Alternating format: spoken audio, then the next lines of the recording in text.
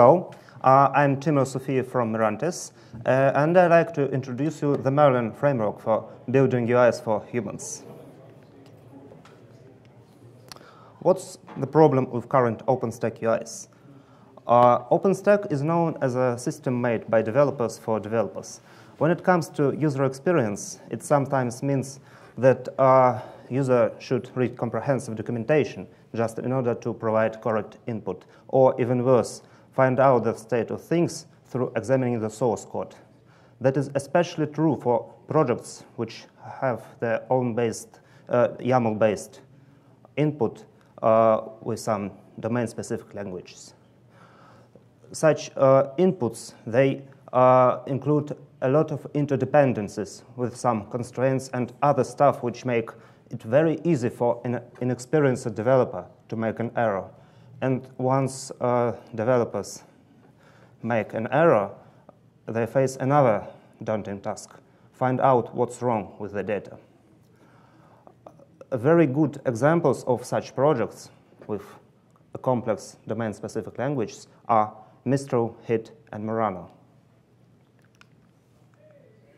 So, what should good UI do to prevent such errors? At first, it should impose some restrictions on the data input to make it possible to input only the data which is known to be compatible, for sure. Also, it should provide some auto-completion suggestions and validation hints, so the user would know what's wrong and what's right with his data. And finally, it should represent snippets of YAML document being input with some composable visual elements representing the whole hierarchical YAML as a graph of some graphical nodes. This graphical representation, it may be less flexible than the raw YAML document, but it hasn't to replace the original UI. For example, when one enters the hot template, he could use both UIs and watch as the YAML document as it changes, while this user makes some changes to the graphical representation of the nodes. So, still, even the three aforementioned projects, I mean Mistral, HIT, and Murano, they have quite different teams of developers and different goals. So it would be almost impossible to anticipate every UI feature they're going to need. Instead of this, Merlin project aims to provide a very good set of tools each team could use on their own to build the UI they need. In addition to the car functionality, Merlin framework also ships with a reference UI implementations to start with. Currently, we've done one reference UI implementation for a Mistral workbook builder because it has the simplest DSL of the three projects, a reasonable choice to start with. Also, we're doing the Merlin framework to integrate into Horizon seamlessly from the very beginning to facilitate further inclusion of Merlin into Horizon. We hope it happens in the nearest future. So that's the general UI pattern for the Merlin framework provides. So first you see here we integrate into existing Horizon page structure, and it is Mistral workbook panel. So the panel is divided into two parts. To the left, actual forms where the data is being filled, also all auto-completions and validation hints are located there. And to the right, there is a switchable view between raw YAML document or the graph representation.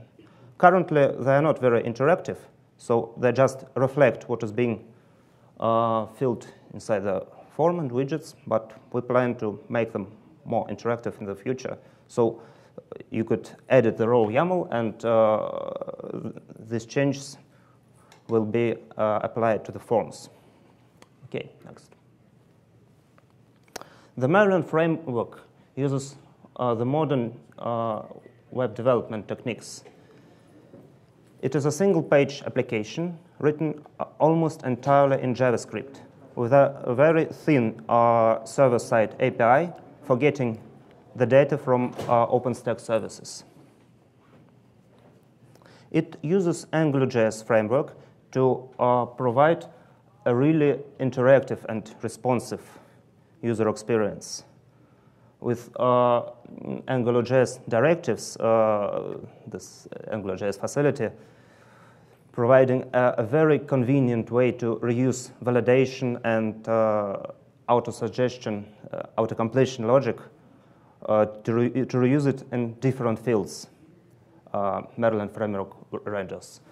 But what makes Merlin framework really different from other AngularJS-based applications is the data model it uses.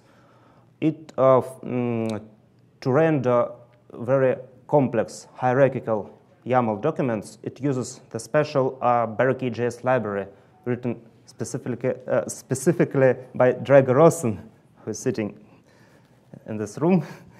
So specifically for that purpose, well, it's really good. And that's all that I say, because it took too much time to describe it completely. Also, using this Barricade.js library, we could separate some common stuff like rendering widgets and validation logic from business logic of a specific project, be it Heat, Mistral, or Murano. Each project is separated from another by its distinct set of Barricade.js classes in JavaScript. Well, next slide. I'd like to show you a little demo of Merlin-powered UI in action. So, wait a minute. I prepare it. Okay. Here you see the usual Horizon UI, and we have an empty list of workbooks, Mistral workbooks. The workbook is a container entity in Mistral in which all the workflows, actions, and tasks Mistral is going to execute. So they are located here. First, we create a workbook. So we start with the top-level properties of a workbook. It's name, description, and version. Notice how all the changes I make to the fields, they're being instantly reflected in the right side of the YAML document and as the workbook title. The same for all fields. Thanks for the AngularJS. Okay, let's try some more interesting stuff. I'll add a workflow to the workbook. The workflow is a Mistral concept. It's put simply, it is a graph of tasks. It is a sequence of tasks that Mistral orchestrates. Okay, to make the workflow useful, I need to add at least one task to it. So here we go.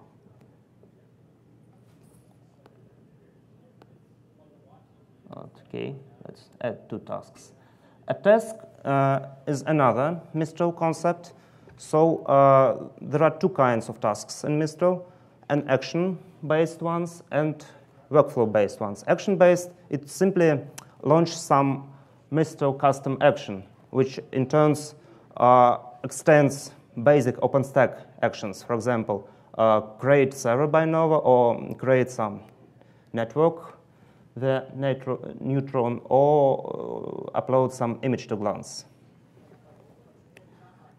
Okay, I'll continue with creating some custom action.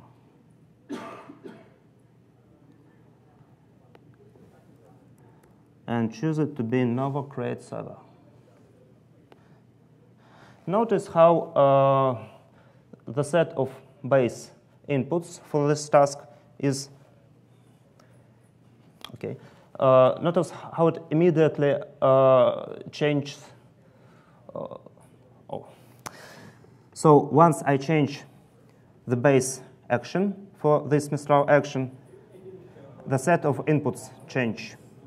If I change Nova create server to neutron create network, it is immediately reflected in the structure of an action.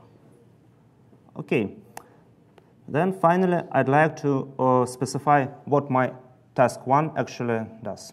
So I start to type, and here we have one suggestion, action 1.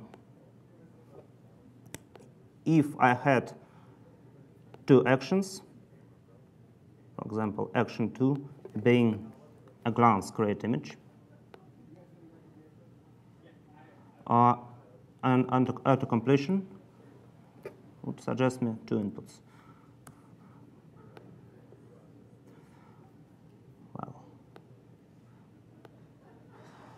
this workbook is just a sample. The real Mistral workbook could contain a lot of, well, tens, not say hundreds, but tens, 50, 40, a lot of actions, a lot of workflows, and that's where this UI makes it feasible to fill it by hand. So that's how all data restriction, auto-suggestions, and validations, how they work together to provide a better user experience when editing templates. This work certainly hasn't yet finished, so we would be very happy to hear feedback or even receive some contributions to the project. For that purpose, if you'd like to contact us, here are the project's contacts. So thank you for your attention. Bye.